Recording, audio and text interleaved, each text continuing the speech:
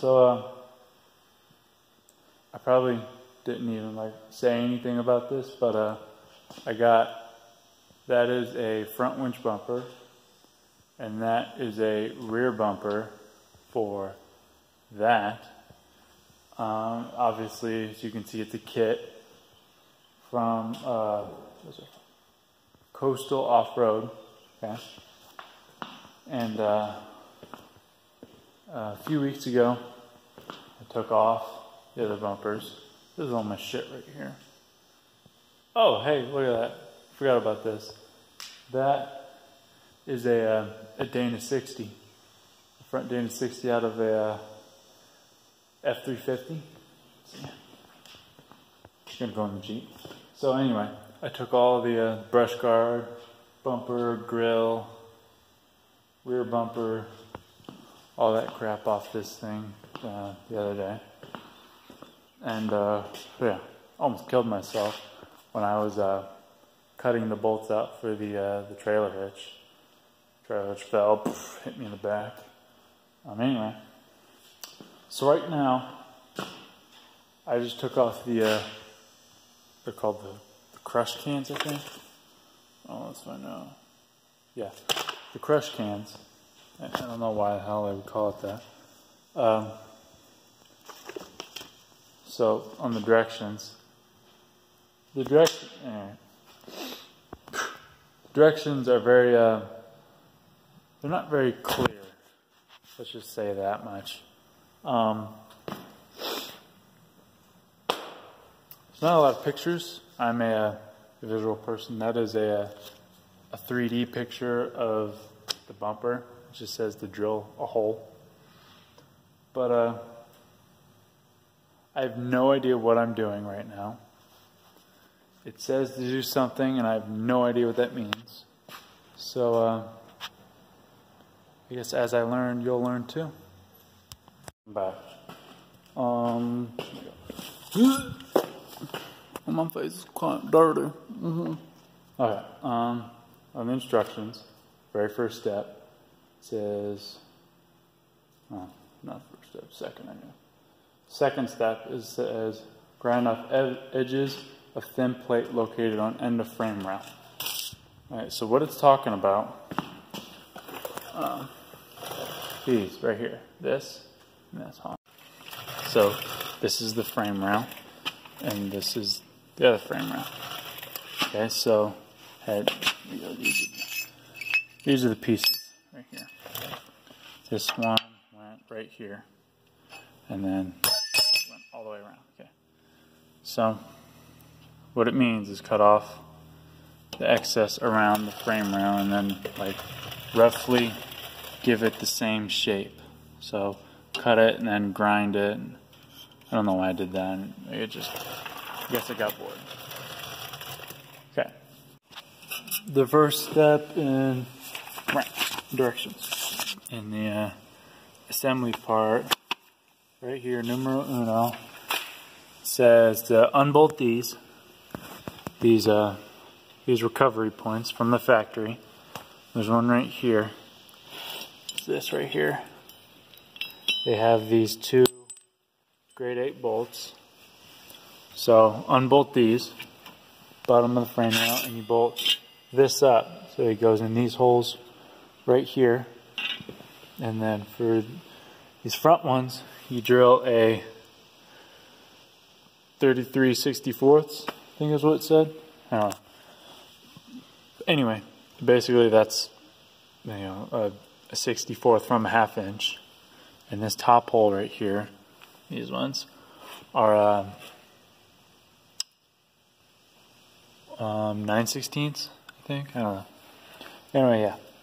So you bolt this up here, and then this one through the top here, with the through bolt going through the frame rail.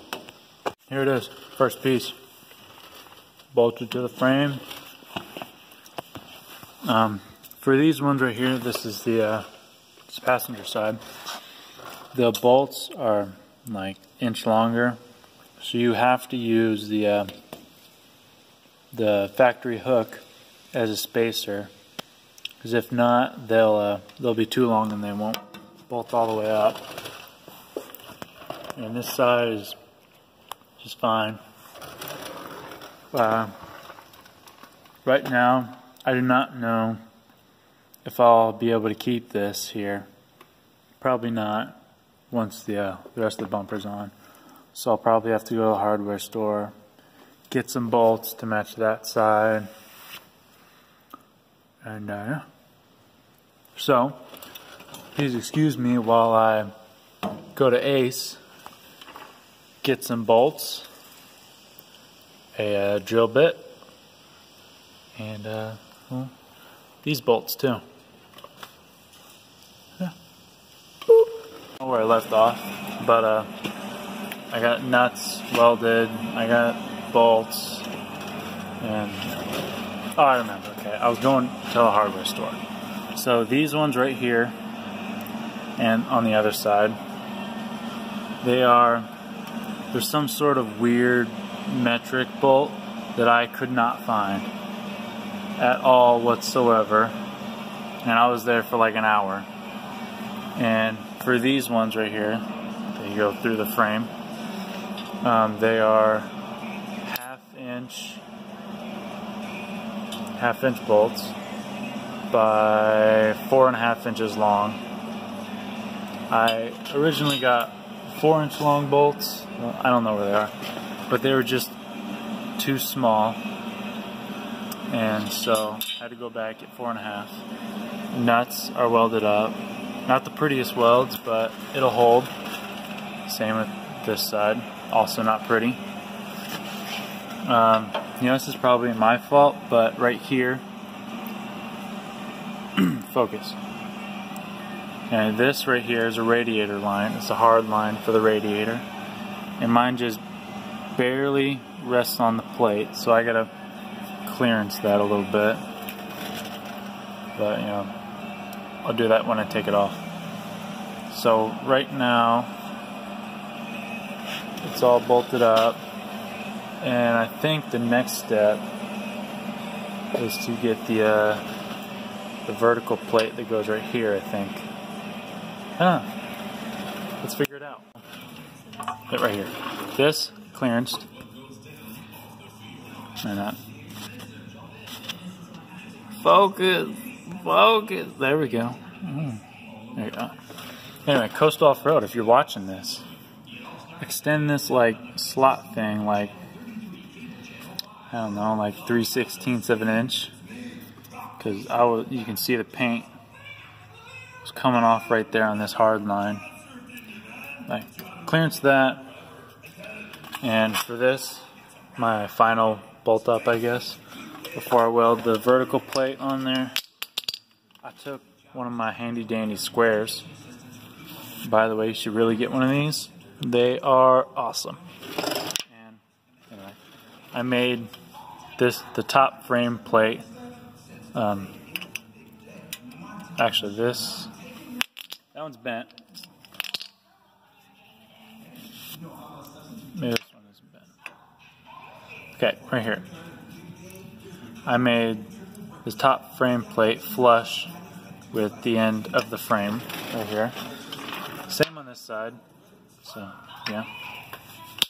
And this piece right here.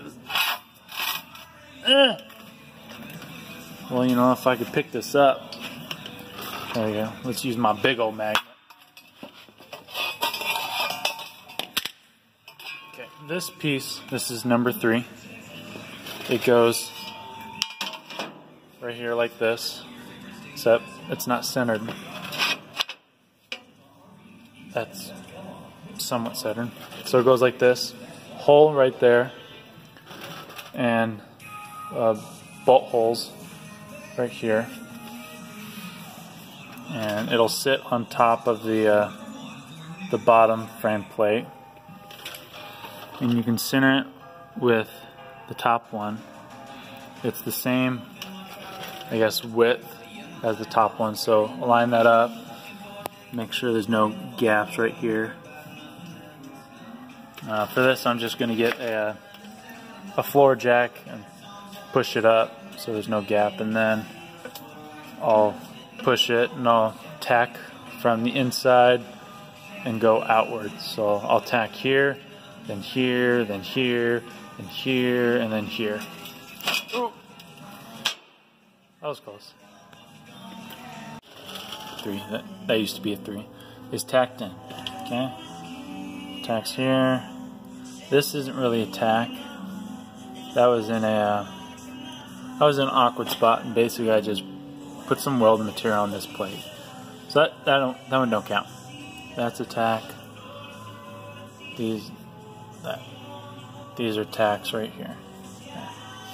So the next step, numero dos. Read it before tacking this piece. And we gotta find 4 of these. There's one. And another one. Okay. I guess I should have figured this piece out before I started this. Well, let's read it together. Okay, parentheses bottom, line number 5 on the inner side. 5. 5, 5, I had 5. 5. These are 5. These like duck looking things, you know, or however you want to look at it. Those are 5. It's 2 of them. So I will be right back once I figure this shit out. I don't know, whatever we're on. 4. Yeah, 4. So this big plate right here is 4. And then clearly this is 5. What it says is tack number 5 to the inner side of this plate before you tack 4 to the bumper. Okay? So this one goes this side. It goes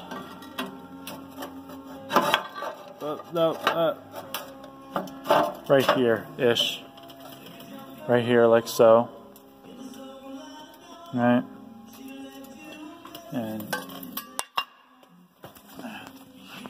this one obviously goes on the other side. All I did, just take my glove off, feel right here around the edge and inside the hole, and vice grips, and then a whole bunch of tacks. 2 over here, 3 over here, and 1 right here. And then this one will go right here with plate 5 right here on this side. Before I go on my rant, whatever, I got 4 and 5 tacked up. Okay, so it goes flush with this, the bottom frame plate, and then up. So, and this right here is number 5. Right here it makes like a shelf for this number 6, which is the winch mounting plate. And you can see that this is in the inside.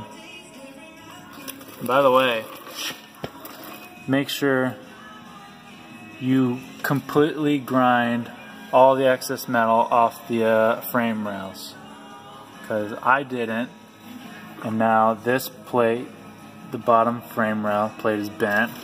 The top one inside here is bent. And that just made this, putting in this, difficult, because I had to cut this cut down here to get it to fit. And so yeah,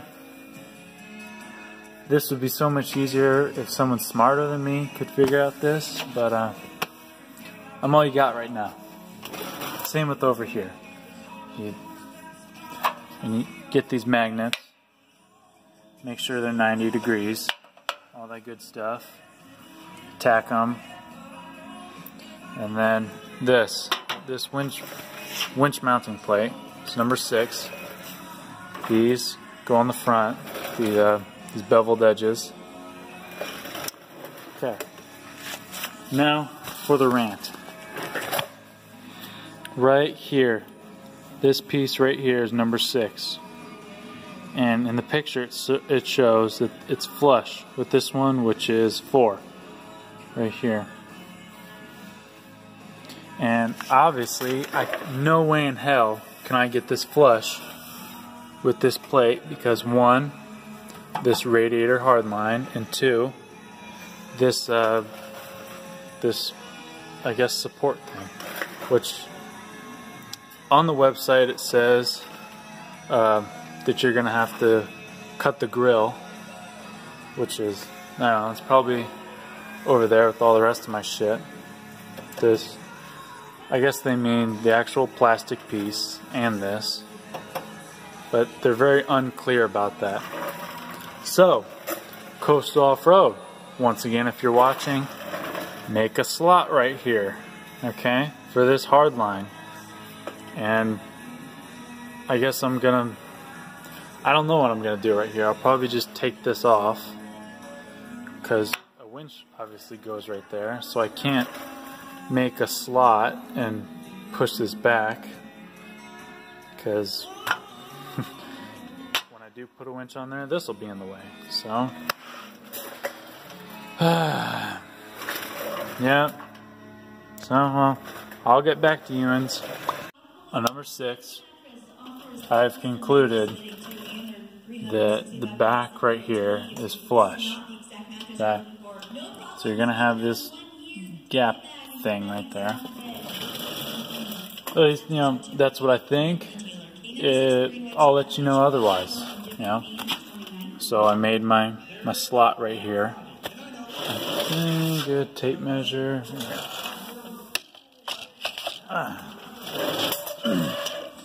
Oh my god.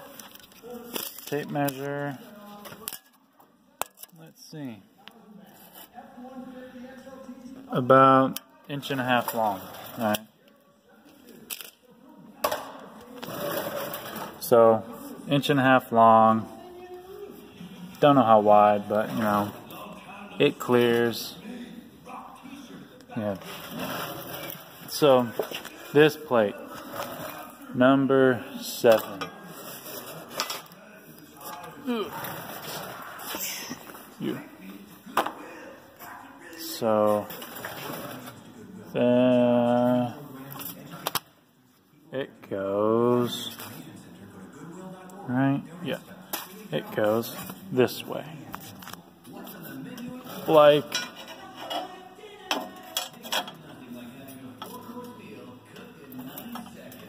so-ish.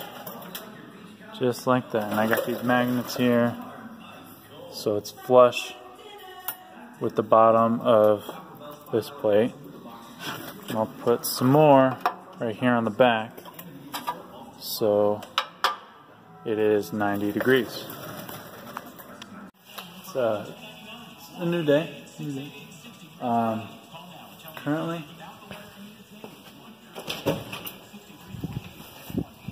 it's snowing like a mofo out here.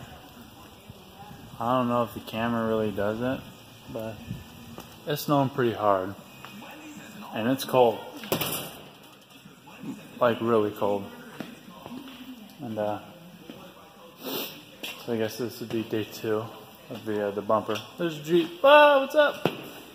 So we got quite a bit done last night. I got quite a bit done. My phone died, so that's why I didn't record all that. And as I was tacking the very last piece in for that day, I guess, I caught my crotch on fire. But not right now, not these ones. Yeah.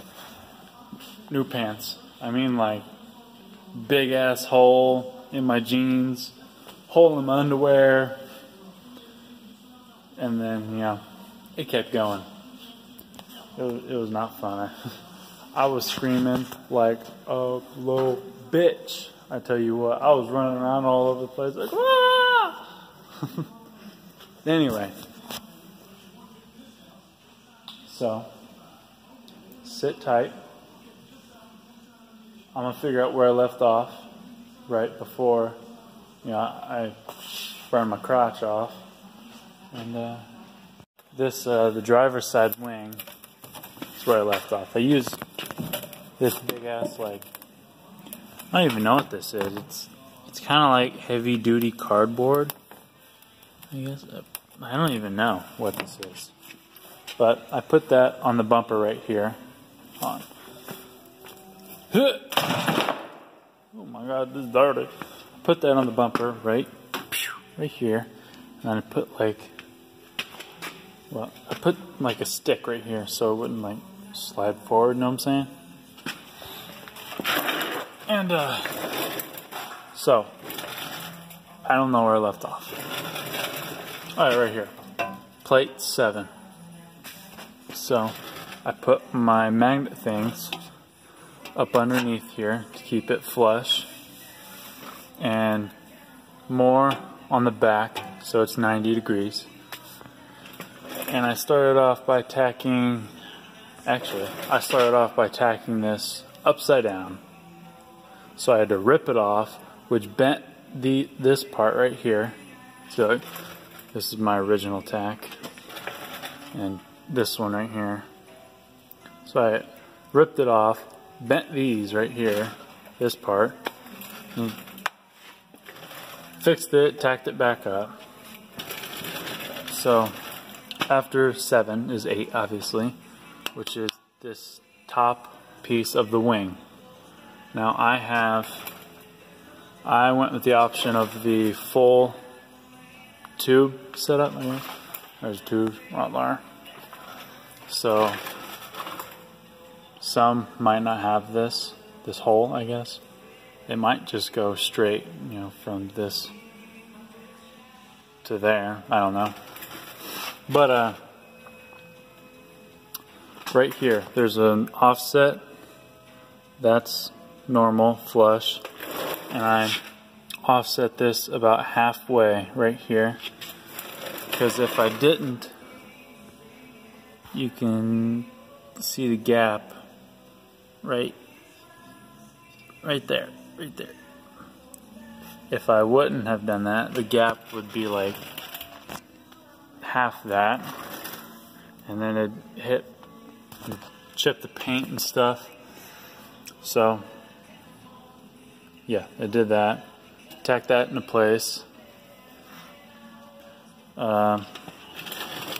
Used actually this right here, this big ass jack thing, and cranked it up until it was, you know, even gap throughout right here. And then I tacked this piece in. This is number 9. This is not a B. It's an upside down 9. This hole is for fog lights. And then this piece right here on this, I guess, side, I ground it at a 45-degree angle on number 10, because, you know, this plate is just square and it didn't fit up right. So I did the same with this plate. Ground this at a 45-degree angle, and yeah, tack this up. This was the tack that got me. This damn tack caught my crotch on fire. Yeah, damn. So after that side, obviously, is this side. The top wing for this one has the notch right here. This is 16.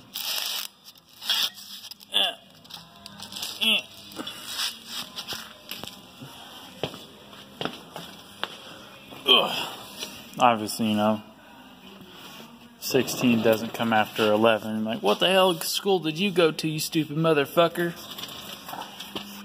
I know, it's not the point. I'm just getting a little ahead of myself. So, if my gun wasn't here, I'd show you. Come here. There you go. Goes right here. That slot thing compensates for I guess that's an AC part, but yeah. Goes like this. I'm gonna do the same offset with this side as I did that side to make it even. And then you just do the same thing with this side, obviously. Except for this 10 piece right here. There's only one 10 piece. And for the other side, it's, I don't know, hold on. It is, oh, never mind. There's two 10 pieces. Okay, never mind. Disregard that statement. So yeah, I'm gonna go weld. Hopefully not catch my crotch on fire again. Hold tight. I'm done for the day. It's cold. I want to go back inside. So, all I did was tack the rest of the what is it? Driver's side wing together, except 15 back here. This end cap, my welder doesn't reach that far, so I'm gonna have to move this thing. All right, down to the nitty gritty. Oh my balls. Whatever. So after 11, it's obviously 12 right here. No voodoo, sorcery, magic, magnet power thing for this one. I just held it up there, tacked it into place. Then after 12, I skipped 13 and did 14. So for this one, I did use magnets. I put one right there, make it flush. One right there, keep it flush. And then one on the inside in here to make it 90 degrees. Tacked it from the inside first so it would bend against the magnet, I guess, and then tacked it in place. And then for this one, number 13, had to do a little bit of grinding over here to make the fit properly. So for this one, I just held it up in place and stacked it. It's kind of tricky to figure out which way this plate gets in here, so you got to kind of trial and error eventually. So yeah, other side. Once I do 15, I'll show that too. So other side is completely the same, except for the top wing. It's got that notch. But other than that, other side exactly the same.